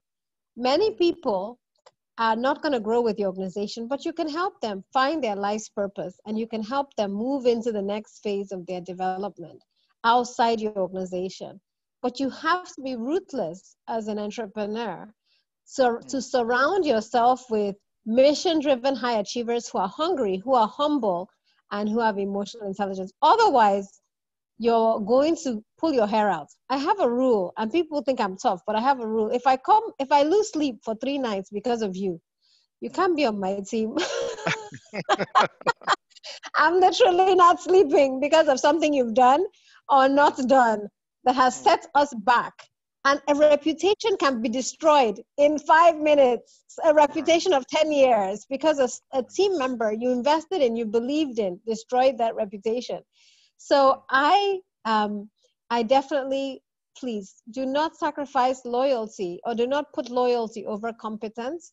And I didn't even say skills. Remember the 3 things I talked about? I didn't talk about skills. I said hunger. If they're hungry enough, they will build the skills. If they're humble enough, they will learn. They will position themselves to do whatever it takes to achieve the mission and objectives of the organization. If they have emotional intelligence, they know how to work with others. So loyalty for me is great, but you can be loyal and supportive of me outside the organization. And I'll help you do that. So that's my response. I don't know if E has a different one. Let's put the question to you let's put the question to you this way. What are non-negotiables for you when you're building teams? Because I know you talked about having a great team earlier on today. What are non-negotiables for you when building teams? I mean, I'll be very honest with you. I think maybe because I'm in a different phase of my life from Auntie, Okay. I'm a bit softer on the loyalty question, yeah? Okay. So I prize loyalty extremely. I think mostly because I think my own point of view with respect to the people who help you build organizations is that there's a place for everybody, right? Obviously, there's a need to bring in competent people, but I find that oftentimes just being able to have competent people who are driven by things that may not necessarily be always the same as what you care about is not enough. I found a lot of organizations mission drift as a result of competence. It's not about competence or just competence, right? Just, people are doing their jobs, but in doing their jobs, they're robbing people they rob the organization of soul, quote unquote. It's a more softer issue. So for me, I think the number one thing when I'm looking for team members is a dedication to mission, right? Literally, in the earlier stages of my businesses, I make people live in the same house. That's how inane I am about dedication to mission. Like, you leave your house and you live with me. We need to be able to spend a lot of time together and be as passionate about what we're pushing forward as everybody else. I prize that over even competence. I prize that even above, to some extent, loyalty to me, because loyalty to me is not even important to me, but loyalty to the mission is extremely important. That you care about the customers that we are working with, and that you understand what's at stake with serving them is extremely important to me. The second thing that I appreciate is a learning culture, right? So if I see improvements every day, if I work with you, I'm actually pretty forgiving of mistakes, because my experience has been, I guess I also maybe because I'm young, most things can be fixed, to be very honest, right? Especially if intention is not completely lost in that omission, so to speak, or in commission, right? If the person's heart is in the right place, most of these issues can be fixed. And obviously, I'm looking for them not to make that same mistake again, right? That's the most important thing. And then the last thing I look for in my team members is I really like underdogs.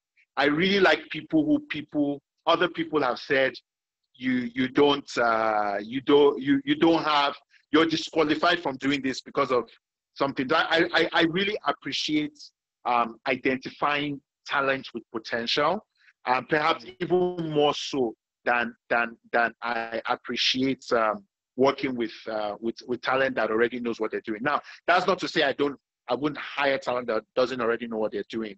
But what I've done in my own organizations, at least the ones I ran directly, is that I'll bring them in as advisors. I'll bring them in as senior managers on a contract.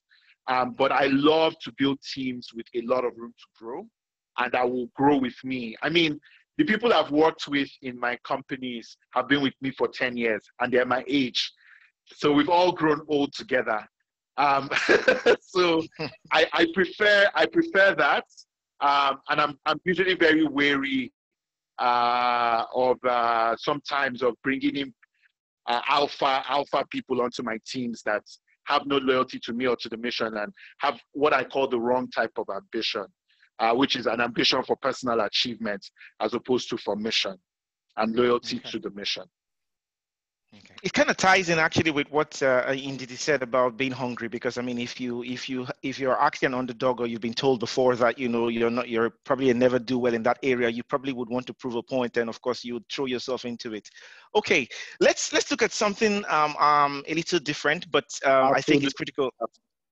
Yeah, it's a little critical in today's today's entrepreneur and within this environment.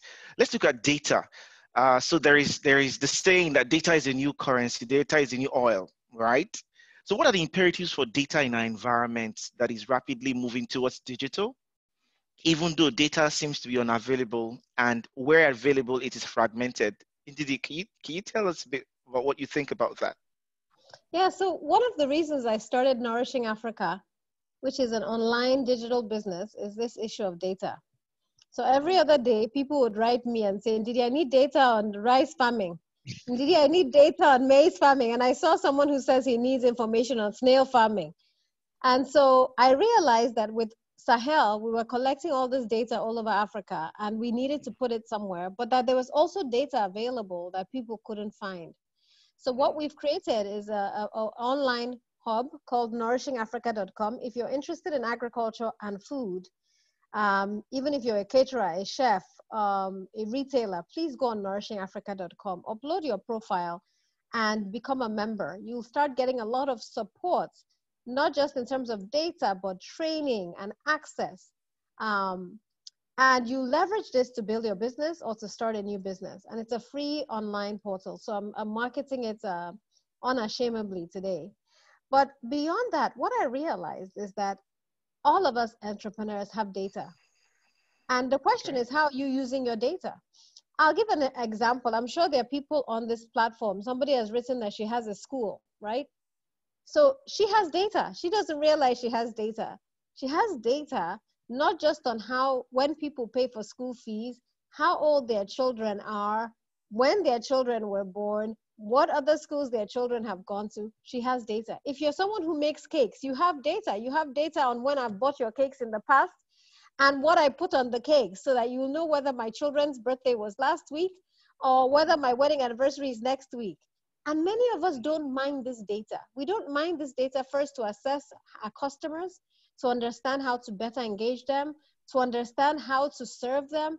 I mean, it blows my mind that all the people I buy cakes from, not one sends me a message saying, we know a birthday is coming up. Do you want to place an order?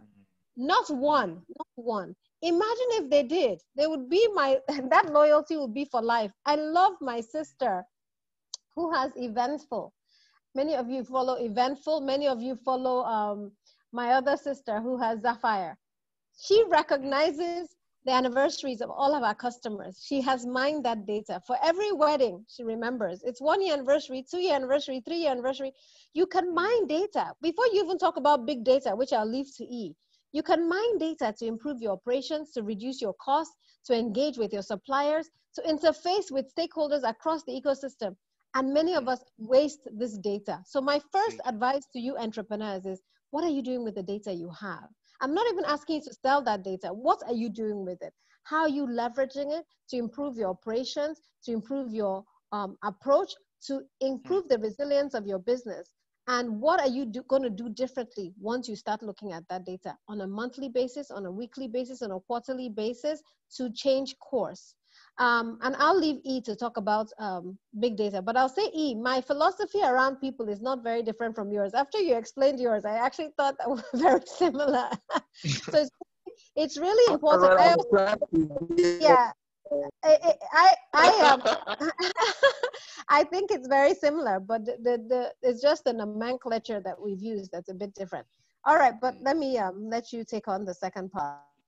Yeah, so Fantastic. Go ahead. Right. Yeah, so I mean, I think Auntie Ndidi said everything that needs to be said about data. And whenever we're talking about big data, we have to first of all start by talking about small data, because at the end of the day, that's the level at which most people would actually use it. But I think it bears repeating that, you know, the reality of the way the world works is that data helps us to allocate resources. That's really what you know, at the end of the day, that's a summary of the issue. Data helps us to allocate resources. By the time you understand at a deep level, right, who your customer is today, it makes it easier for you to also find people like them. Business is as simple as serving somebody today, because the chances that they're going to have the same problems, the same approach to solving the problems, the same thought process about solving the problems is very, very high. So rather than just shooting a miss when it comes to our marketing, or, you know, doing a lot of things that might not make sense, just being able to mine that small data will give us a sense of where other customers like them are.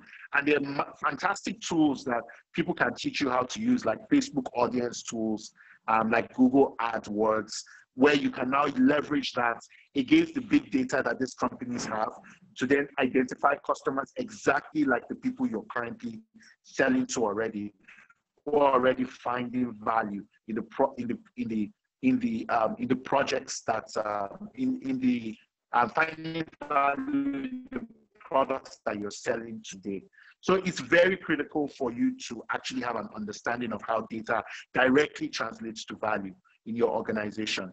Another thing I like to see is that data predicts future behavior in interesting ways. So one of the things I like to do actually is whenever I do my performance appraisals for my staff, I like to go back and identify where I got that person from. I started that habit at Adela, where I used to rank my the schools where I got my top performing fellows, right, where they graduated from, and then go make sure I visit those schools to make sure I can get more people exactly like them, or better understand why I have people. I have people of that kind of that's, you know, hue, from that directed ways to get talent. I because they would actually give you great products. You know what I mean? Yes. And I would tell those professors, please, any great students you have, please send my way. So I think we don't do enough of that feedback looping in our data, where we leverage the data that we have today to understand, okay, what exactly was it that I did that created this good outcome, and then do more of it? What exactly was it that I did to create this bad outcome, and then avoid it? So I think those two things are extremely important for people to take note of. But data is critical to any kind of business resource allocation for business today. Absolutely. Thank you so much. Okay, let's touch on something a little closer to Ndidi's heart. Let's talk about social entrepreneurship. So this is the question actually. We know that in our environment we have several challenges. You know, I mean, we're plagued with several challenges, and of course, we obviously even need more entrepreneurs to look into that space and effect, you know, changes, you know, and make impacts. Okay, but how does an entrepreneur manage the fine line between achieving social impact and remaining profitable, or keeping that social entrepreneur enterprise afloat as a company? Ndidi, would like to really learn from you because I mean you have that experience. So I think in Nigeria, many companies are social enterprises, whether they choose to see themselves as social enterprises or not. Okay. The woman who wrote in the chat box who says she has a school, it's a for-profit, but a school is a social enterprise if that school is committed to social change. That's making a difference in the lives of millions of people. Now, the challenge for social innovators, social entrepreneurs, is whether they can also be called social innovators. So what's the distinction? So because she owns a school, she is trying to make a difference, improve the lives of young people, help them find their purpose, equip them with the skills. But is she an innovator? An innovator is finding new ways of solving these problems to reach more people, millions of people. And that's what's really going to differentiate a social entrepreneur versus a social innovator in terms of success. And that missing link is how you constantly reinventing your product or services to meet the changing times. I'll give you an example. When I wrote my book, Social Innovation in Africa, I interviewed an entrepreneur in Kenya who has an early childhood education, social innovation. And what does he do? He hires people in the community, right?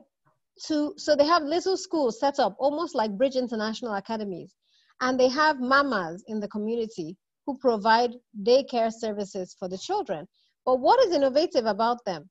You can pay on a daily basis. So you drop your child, you pay that day, 1,000 naira. That completely changes the model. Or you pay 100 naira. And I just thought to myself, why aren't Nigerians setting up similar things in markets all over Nigeria?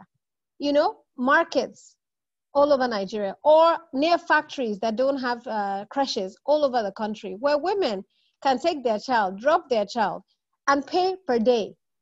Because most of us are charging per month. We're charging per quarter. So we say, oh, we don't trust Nigerians. They won't pay. Guess what? They have to pay when they're dropping off that child. They will pay, right? Every single day. And so what they saw, it opened up a whole ecosystem around people who just needed place to keep their child every single day and who were earning daily wages and who couldn't afford to pay on a monthly basis. So for me, a social enterprise has to become an innovation hub where you're constantly redefining your business model and you're looking at ways you can leverage technology, payment systems to appeal to the masses of people. Because what we don't realize is that the poor actually pay more for most products and services than the rest of the middle class and upper middle class, because they have to pay on a daily basis. And our electricity is not provided on a daily basis. Our education, there's nothing that we've done to be able to offer fragmented or payment systems for this population. And I think there's so much opportunity for housing, around water, around sanitation. We haven't even scratched the surface of the potential social innovations that can emerge in our ecosystem if we change our mindset around how we interface with the lowest income populations that we live with on a daily basis. Great. Okay, so we have just, I think, barely 10, 11 minutes. So we have just two more questions. And of course, I'd like to get, you know, the your responses from both of you, because I think they are critical questions that affect entrepreneurs and everybody who is in that space today. So the pandemic has mandated a significant number of companies to create new safety measures for staff, including work from home options. This has further, you know, blurred the line between work and life balance, as the case may be. So, Ndidi, let me start with you as a wife, a mother, an entrepreneur. How have you managed to juggle these roles without anything falling through the cracks? Iyin, we're coming to you also too, but let's take it from for at least from Ndidi, for all of the female folks, for entrepreneurs, you wear all of those caps. It's, I mean, you're wearing your cap is multicolored actually. So how have you juggled all of this? And of course, nothing has fallen through the cracks. Just a bit of advice. I have to be honest, it's been extremely difficult. This has been probably one of the toughest times. And for every entrepreneur, you need to pat yourself on the back that you're still alive, that you're still standing, that you're still paying your staff. I want to applaud you for your fantastic contributions. That said, I think a lot of us don't ask for help. We don't ask for help. I have to applaud E's wife for ensuring that he is helping with the childcare today. And to applaud E for changing mindsets, right? That yes, a child can be crying for their father and the mom doesn't have to rush to take care. We have to ask for help. I think my sisters out there, we are carrying such a burden trying to be perfect moms and we don't ask for help. And so I have become more vulnerable than ever before to ask for help. And some days I say to the people, I'm not entering the kitchen today. You guys just take care of yourselves. And guess what? I'm not any less of a woman because I just can't be perfect and do everything at the same time. Ask for help. Your spouse is there. You have family, your children. You know, this period, we actually decided that for health reasons, we wouldn't have anybody coming to help us in the house. And it was extremely difficult, right? Because I worked 24 hours a day. But it meant that my children had to step up. And it wasn't easy, right? But guess what? It's the best gift I've given them this COVID, is teaching them how to, you know, do what they need to do to live in society. And so many of us are protecting our children from the harsh realities that they're going to face out there. And we're raising spoiled brats. So I had to learn the hard way to involve people. And then the final thing I'll say is give yourself the room to realize that you cannot accomplish everything you set out to because you're dealing with a health crisis, but also a mental health crisis, an emotional roller coaster, and you're also dealing with so many other uncertainties around your business. So give yourself the breathing room to let yourself realize that some things will fall through the cracks and it is okay to do that. That said, you have to have a schedule and you have to be organized. You have to have a schedule and be organized. Treat your work day as a work day. Get out and set your schedule and get everything you want to do accomplished that day. Great. Thank you so much for being so transparent, Ndidi. Let's ask the question this way to you. So what we heard here now is that there is no longer anything called work-life balance. What we hear now is work-life integration, which is another interesting twist to it, coupled with the fact that people, you know, work from home. So you sleep, you wake up to your laptop, you sleep back from your laptop, you sleep, you wake up to your laptop. What's your take on that balance? Ndidi has given us her perspective very transparently. What's your take on that balance? Yeah, I mean, to be very honest with you, I share her perspective in the sense that, you know, it's an incredibly difficult time. You don't have the luxury of being able to be around your team members. So there's quite a bit of recommunication that actually has to go on. You have to also be cognizant of your team members' home dynamic as well, because they're also dealing with issues. So I've definitely been in conversation, which is why I'm very, I mean, it's okay for me too, because you know, me and my daughter, you know, we're always at home, we're always together, right? So, you know, I always have to be cognizant of the fact that my other team members are also dealing with the same dynamics as well in their own homes. And so that means certain things might have to be recommunicated. I have to allow for a lot of empathy for everybody. I have to give people time and space, and so on.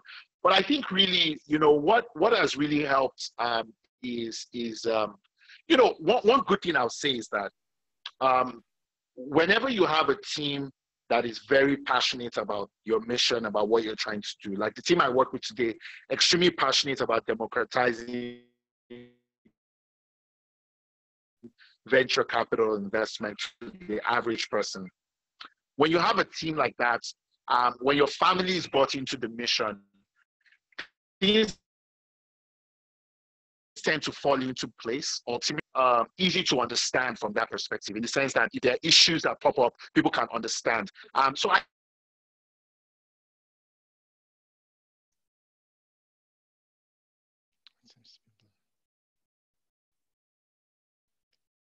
He seems to be frozen. Oh dear. I think his network is having a little challenge. Okay, so while we wait for his, I think there's this element of it that is spoken about, concept of work-life integration in a very interesting way, and allowing space for that content. Hello, can you hear me? Yeah, now we can hear you. Yeah, go ahead. I apologize. I had to move around a bit. Yeah, we lost you for a bit. We have to allow space. We have to allow space for that context. So for me, for example, I'm in Abuja today, which is why there's so much noise. But I had to bring my family with me on this trip because I figured, at the end of the day, there was a limit to which I could just be, I could be away from my family. I know that we need help. And I found a way to make it a nice visit for my family, so that at the very least there is both there's some work, there's work and family balance there.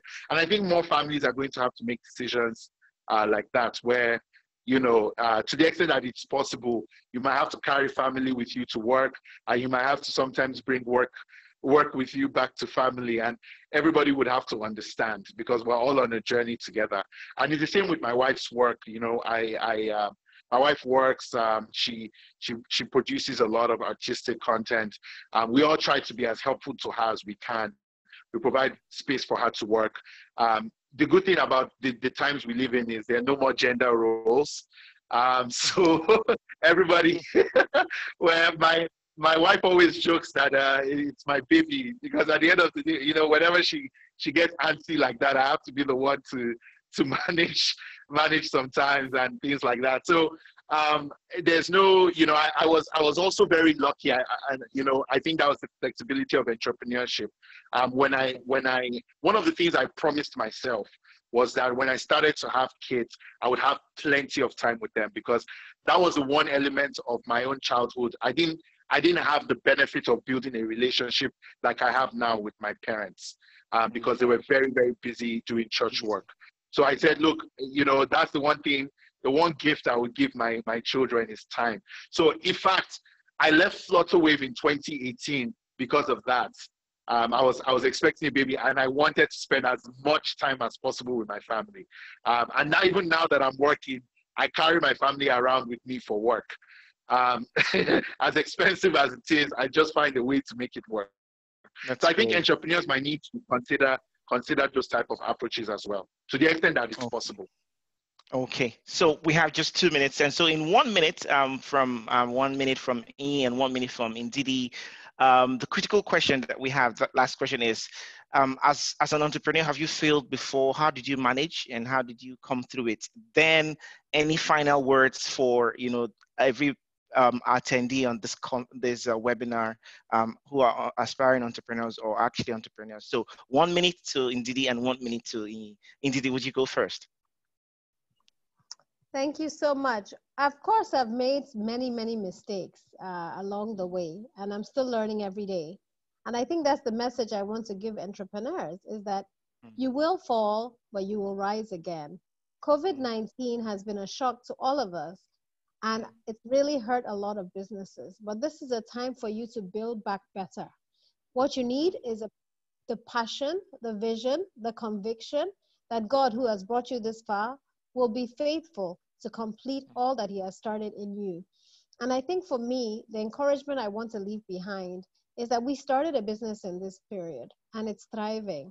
And it's because we saw an opportunity and a gap. So open your eyes, as we say in Nigeria, shine your eye, and ask God for divine intervention and a divine wisdom to see opportunities others don't see, and to basically roll up your sleeves and pay the price required to prove that you can build a successful and sustainable business. And remember to plan your succession from day one, so that you can build a company that will outlive you. God bless you all. It's been a pleasure. Thank you so much. Thank you so much. Iyin, let's hear from you.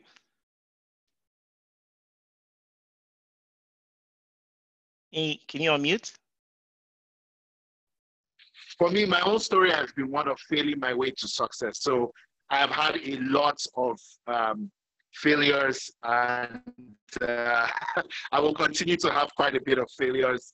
And it's really the only way that it's possible to really change it is, if you're not failing, you're not pushing the envelope enough. So failure is a huge part of my story. My final word to entrepreneurs is that at the end of the day, what God desires for us, particularly as Christian, I'm assuming we're all here